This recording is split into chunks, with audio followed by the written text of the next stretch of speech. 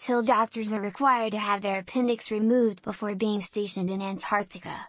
This is to avoid the repeat of a 1961 situation, when the doctor at a Russian station removed his own appendix with the help of untrained expeditioners. There was a doctor stationed in Antarctica who had to remove tissue from her breasts to be biopsied. This was in 1998. It was during the southern winter when she could not leave. Equipment and medication for treatment was airdropped so she could treat herself until the spring.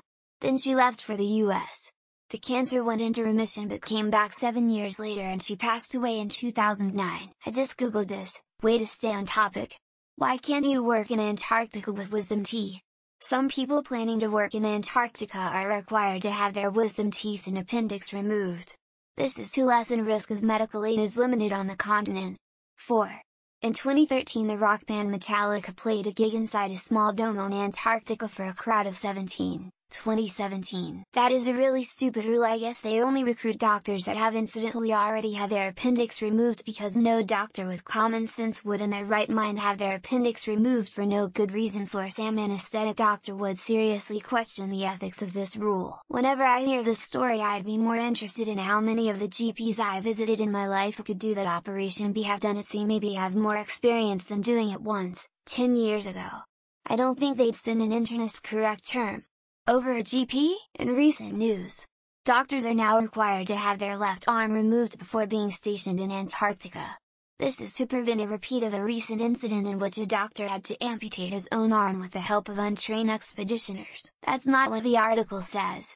This is a rule for Australian doctors and maybe some others because of a 1950s incident where they were able to evacuate. The Russians had no such rule. Hence the emergency. This seems like an oddly specific solution to a problem that's unlikely to recur. If your doctor is confident enough in his ability to remove his own appendix, that's the guy you want to send. Why is it easier to train oil drillers to become astronauts than to train astronauts to become oil drillers? You know, Ben. Just shut up, okay?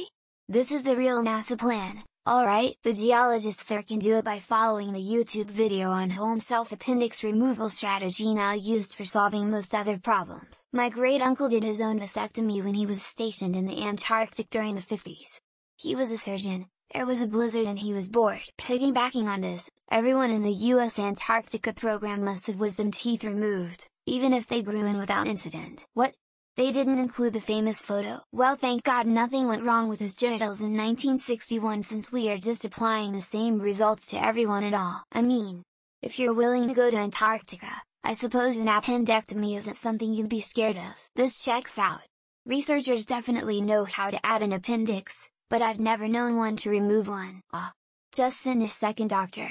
An appendix isn't the only thing which can require surgery, you know. Cool to hear that nothing else bad can happen to a doctor in Antarctica, so the problem is solved. My understanding is that at some point, the doctors had to be able to remove their own appendixes. What kind of doctor gets stationed to freaking Antarctica?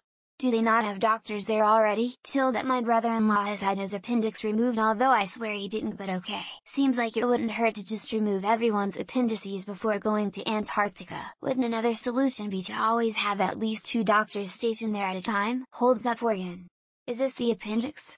No, put that back where you found it. Should people also remove all their teeth in case they require oral surgery? Yes, I know plenty of doctors that have been to Antarctica on missions.